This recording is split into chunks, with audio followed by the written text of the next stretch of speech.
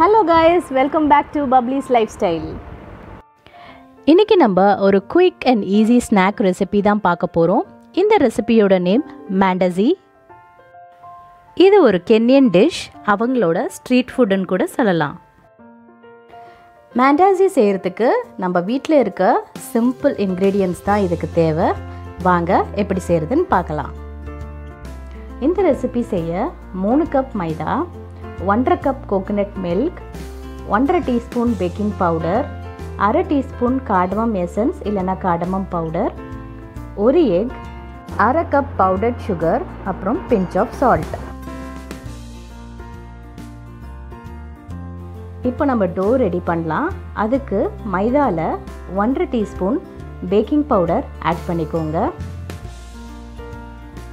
அதுக்கப்புறம் 1/2 cup sugar add பண்ணிக்கோங்க.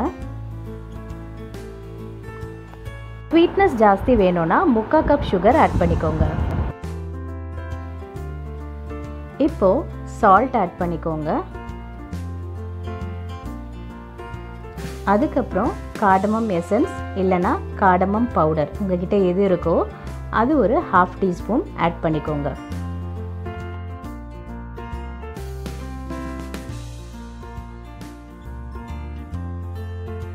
இப்போ நம்ம வச்சுருக்க எல்லா ட்ரை இன்க்ரீடியன்ட்ஸையும் நல்லா மிக்ஸ் பண்ணி விட்டுருங்க. அப்போ தான் ஃப்ளோரும் சுகரும் நல்லா மிக்ஸ் ஆகிடும்.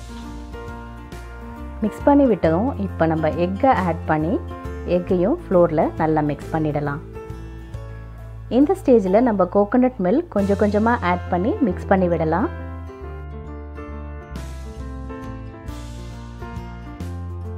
இந்த டோ இந்த மாதிரி ஸ்டிக்கி டெக்ஸ்சரில் தான் நம்மளுக்கு வரணும். அப்போ தான் ஃப்ரை பண்ணும்போது நல்லா கிறிஸ்பியாக வந்துடும். இப்போ நம்ம இந்த டோவை சப்பாத்தி மாவு மாதிரியே ஒரு 5 மினிட்ஸ் நல்லா நீட் பண்ணி விடலாம்.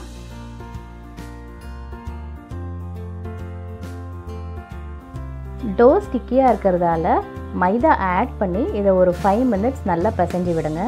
இந்த டோ ரெடி ஆகிடுச்சு. இதை நம்ம குட்டி குட்டியாக ரவுண்ட் ஷேப்பில் உருட்டி எடுத்து வச்சுக்கலாம்.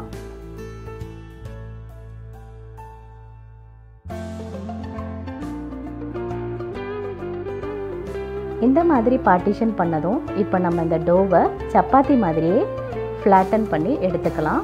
பட் ரொம்ப தின்னாக பண்ணிடாதீங்க, இது திக்காக தான் இருக்கணும். ஃப்ளாட்டன் பண்ணதும் இதை நம்ம ஒரு நைஃப் வச்சு குட்டி குட்டி ட்ரையாங்கிள்ஸாக கட் பண்ணி எடுத்துக்கலாம். இந்த டோ ரொம்ப தின்னாகவும் இருக்கக்கூடாது, ரொம்ப திக்காகவும் இருக்கக்கூடாது. இந்த மாதிரி நார்மல் திக்னஸில் கட் பண்ணி எடுத்துக்கோங்க.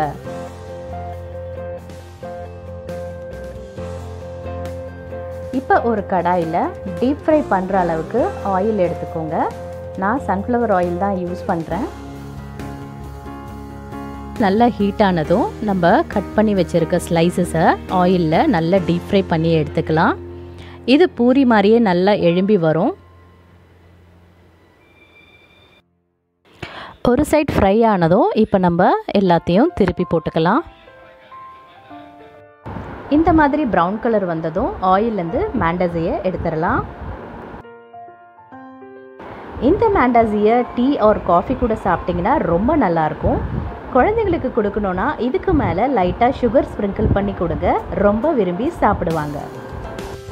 மேண்டாசியை ட்ரை பண்ணி பார்த்துட்டு கமெண்ட் ஷேர் பண்ணுங்கள். தேங்க்ஸ் ஃபார் வாட்சிங்.